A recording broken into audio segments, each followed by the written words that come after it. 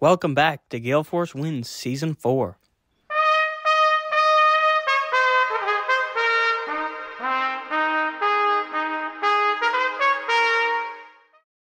The Gale Force Winds podcast is proudly sponsored by the Newfoundland and Labrador Construction Association.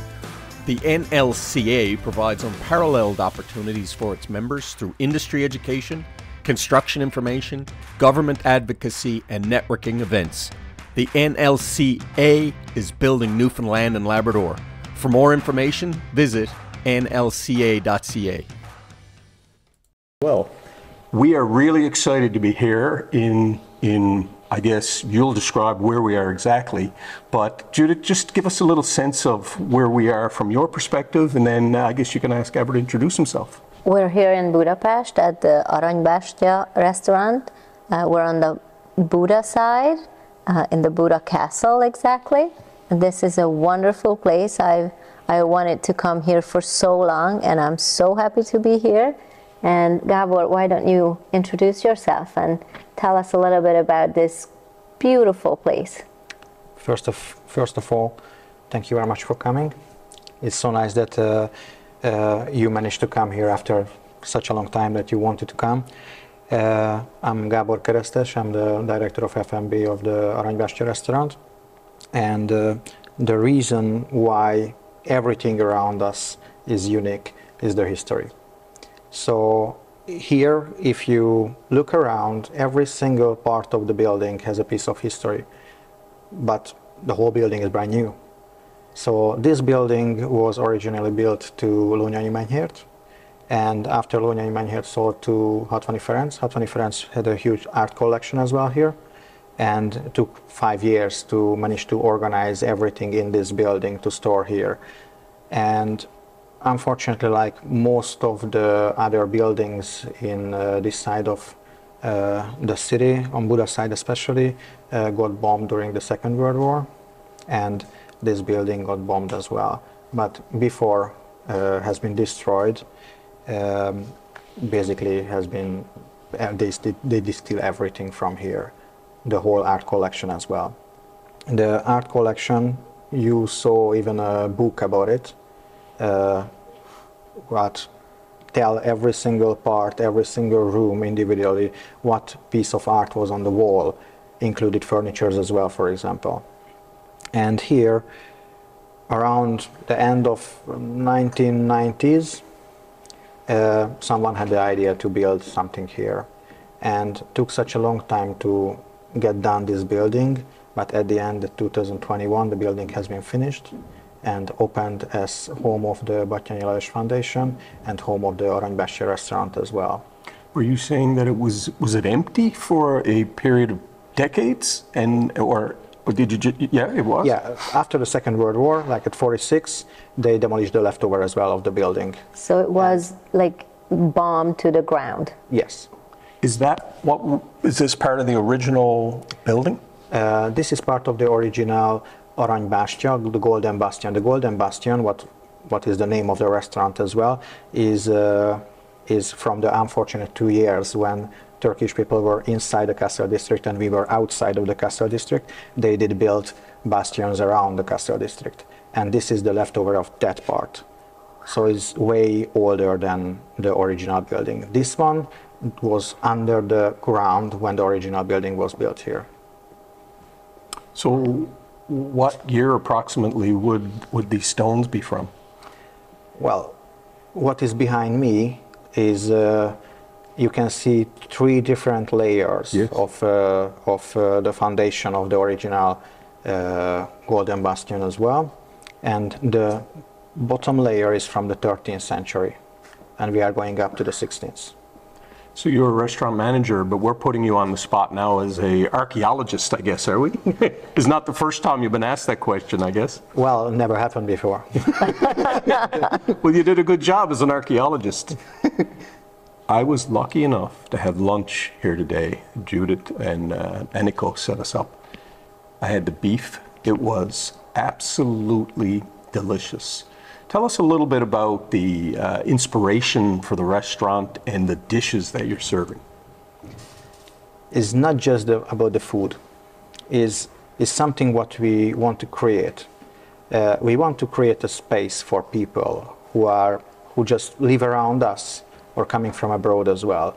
A space where they can come just for a discussion. They can come for a glass of international wine or champagne, enjoy a cheese plate with it, and want to create something what is unique with the part of the history what was in the building, but unique with the view as well, and unique with every single small piece what we have in this building. For example, in the restaurant, just I'm starting from a little bit far away from your question. That's fine. So in the restaurant, if you look around, you can see even the carpet on the floor, what is the original map from the part of the century when the original building was here, is like a Google Maps on a carpet, but from 100 years ago. So every single small details are about the history, about the traditions what we have here. And the food want to create something similar. Most of the items, for example, we have the cheese plate on the menu, what is made from cheese selection from Carpathian Basin. If you check the new menu, you could see a couple of traditional Hungarian dishes as well. But this place always asked to be a little bit international as well. So it was a huge question, how can we create something what is international, but we are able to show what is the Hungarian cuisine. And the beef chicks, what you had, for example, is something similar as well. It's a little bit international, but it's a little bit Hungarian as well. It had a Hungarian twist on it. Mm-hmm. It was delicious. I've never ever tasted a beef cheek that delicious before. Thank you very much. I will tell the chef definitely. I agree. And back to your answer to my question about the cuisine, the atmosphere, Judith, I felt it the moment we walked in. It was spectacular. You just feel welcome. All your staff make eye contact. We sat down. The opening dish was a soup. Beef soup. I love the way it was served in a what would you call, not a bowl, but it's a red pot. Pot. It was served in a pot, and the staff took the top off, and it actually, and I'll have a picture of it up, but it was on a plank, a wooden plank, stamped, I guess, with the logo of the restaurant. Yes. Just really the way I felt being served here was incredible. Well, how did you feel? Yeah, absolutely exquisite. The food, the service, and not to mention the Parliament building.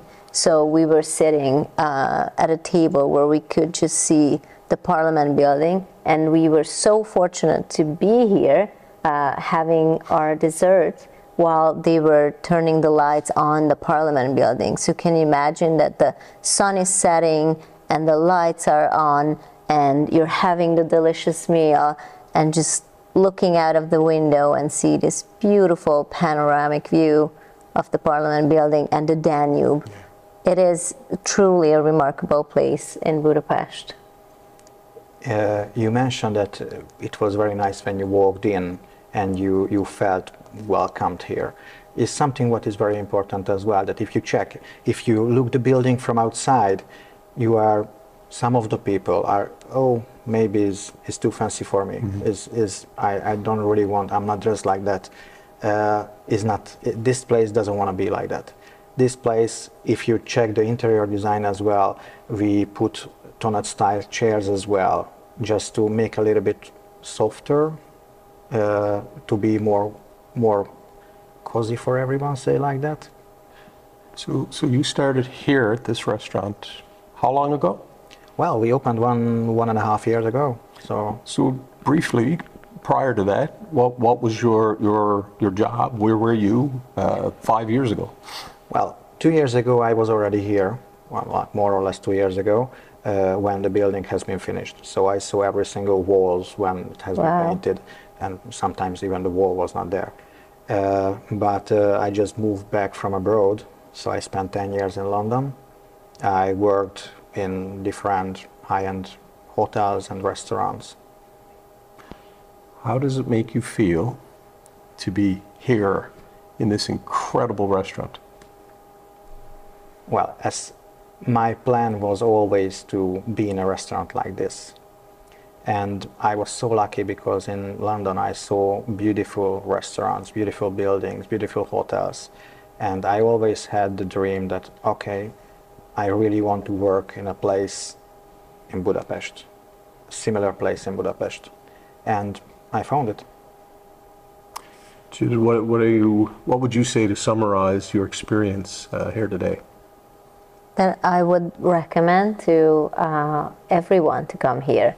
Doesn't matter if you're looking for a fancy restaurant or if you're just coming here for the view or having a nice meal or just a glass of wine. I think it's worth a try for everyone. I agree. Can you pronounce the name of the restaurant for my Canadian friends watching this once again? It's Aranybástya. Aranybásya. Almost. Let me try again. Aranybásya. Yes? Better? Getting there? Yeah. Getting there. Well, all I can say is that Gale Force Winds is incredibly privileged to have been in your presence and be served by your staff today. This was truly one of the most incredible experiences that I've had in a culinary experience in my life, and I appreciate what you do every day. Keep doing it. Thank you very much. Thank you so much. Thank you. Thank you very much. Thank you for tuning in to Gale Force Winds. That's Gale Force Winds, WINS.com.